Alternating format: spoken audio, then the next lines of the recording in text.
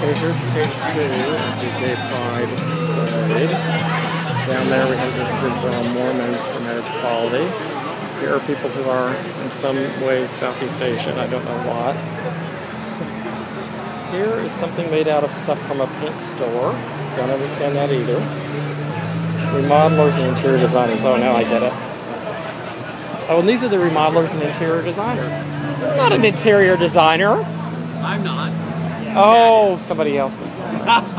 You should have books glued all over you. I sell stuff to the train, though. So. Oh, well, all right. There are.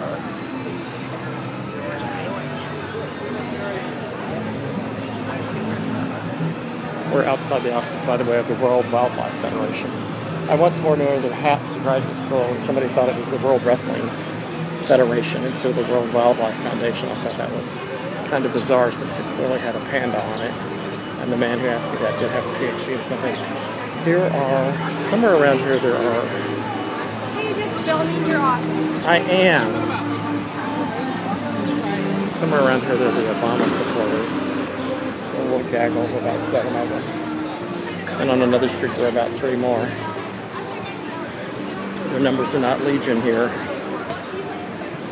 Oh, this creature shows up in DuPont Circle all the time. The person is trying to look like Mary Madeline, except in a skimpier dress.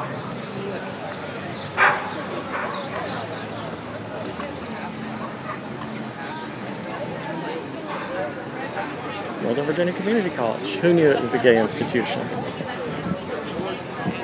There's the lady in the wedding dress. It still fits. Somebody religious. Some kind of inclusive church. Can I have the blue one? I like that flavor. Are they flavored? I don't think they're flavored.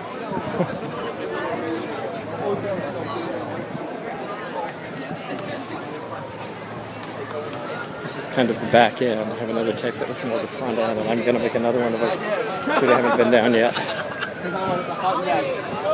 This is the staging. Wait a second, guys. Where did you get the Gary Johnson pick from? I bought it. And who's Jackie? Is he the libertarian Oh, no, candidate? no, he's not a libertarian. I went to something and he was speaking, and I put his... Okay. He's somebody who actually is probably more socially conservative. He's a minister. But at the thing I was speaking at, we asked him a question about decriminalizing drugs, and he came out in favor of it. Okay. And so I said, I'll take your sticker. Well, that's like people like, you know, that before he died, what's his name? The guy who founded National Review? Oh, yeah. He was very against... This guy... he was very for, I mean... William F. Buckley, yeah. This guy actually had just heard Penn Jillette speak on it. He's an African-American... well, that's going to do it. He's an African-American minister in Southern Virginia. Was he running as a Republican? He's running right now. He's running against what's-his-face in the primary. The primary is June 12th. He's running against George Allen. So I guess that's... So he probably won't get it. But he actually... The tack he took on it was more all the people who are sent to prison and get a record over something fairly minor, it ruins their whole lives. Like, for instance, if Obama had ever been charged for any of the things he's told us he did, he wouldn't have gotten to go to graduate school or, you know. I see, okay. So I was very sympathetic to his making that point, even though I didn't expect him to. So. Oh, that's good. So I stuck it on here. He's a selective libertarian, then. Exactly. Well, yeah, exactly.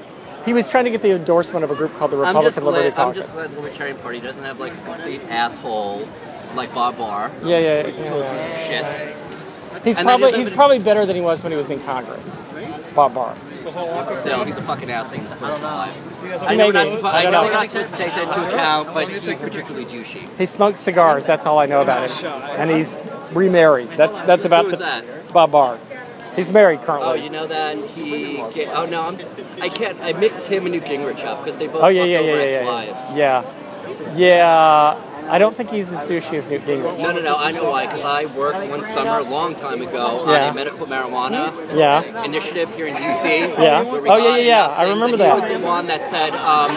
Bob Barr did or Newt Gingrich? Bob Barr said, "I'm not going to allow this," and since the Congress has oversight. Wow. So after that, and after it busted my ass. Well, he has a very unfortunate history for someone who's trying to hang out with libertarians. That's true. Gary Johnson does not have that unfortunate history. I love Gary Johnson. Yeah. I worked for a period of time at the Cato Institute, or as I call it, the Gato Institute. They're all still there. True. Well, that's A lot of them. That's until the Koch brothers take If that happens, yes. Which it may. I actually think I have a spare button on me, so I'm looking for it. Are you serious? Well, I live pay a you block. for it. I live a block from here, and I have a whole box full there. Well, let me pay you for it, at least, man. Okay, hold on. Or at least make a donation. No, you.